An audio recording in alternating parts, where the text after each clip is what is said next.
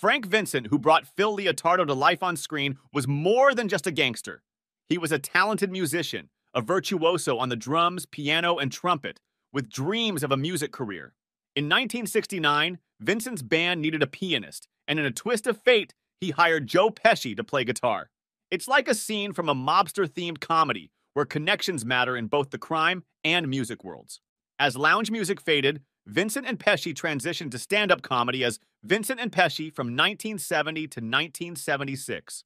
And when they decided to shift from music to comedy, little did they know it would lead to a low-budget gangster film.